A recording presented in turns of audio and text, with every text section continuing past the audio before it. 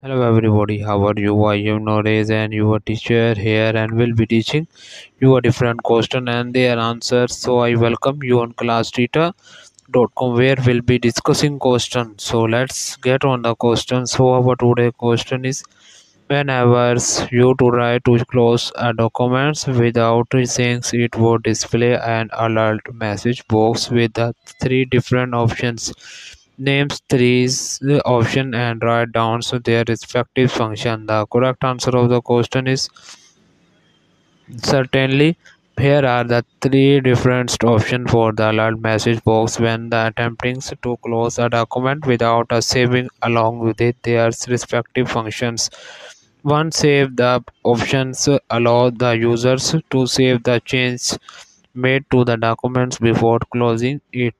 Choosing the options would typically permit the user to specify and the location and the file name for saving the documents. Option 2, do not save. Selecting this option indicates that the user does not want to save any change made to the documents before closing it.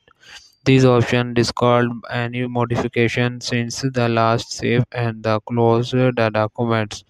Option 3, cancels. These options allow the user to prompt the actions for closing the document. Choosing those options would typically keep the document open and prevent any change from being lost. It gives the users the opportunity to reconsider saving or discarding changing the before closing the document. So that the answer of the question.